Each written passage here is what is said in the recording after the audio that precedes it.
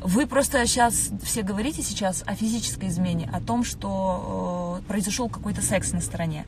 А есть же эмоциональная измена. Когда мне, допустим, мой Дима говорил, что да я просто остался у нее ночевать. Не, мой мужчина мне говорит, я говорю, ты где был? Он говорит, да я остался там у Оксаны там остался.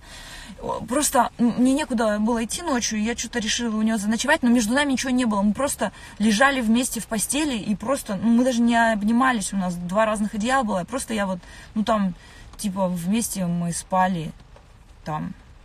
Я думаю, блин, а вот он, как он спал? Он спокойно спал, у него встал или не встал? Он и принюхивался, как она пахнет или нет? Вот такие вот мысли, понимаете?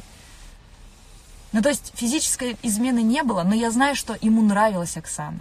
И секса не было, скорее всего, потому что Оксана ему просто не давала. Но он ее осаждал прям годами, мне кажется. И до нашей встречи, и после, и во время, и всегда. Ну, то есть для меня это болезненно, это измена все-таки. Хотя физической, пися в писю, ничего такого вроде как не было, как он говорит. Не знаю, это все очень сложно, и это очень все больно. Поэтому в моей новой книге, если я когда-нибудь ее напишу, про измены я буду писать прям все, что знаю.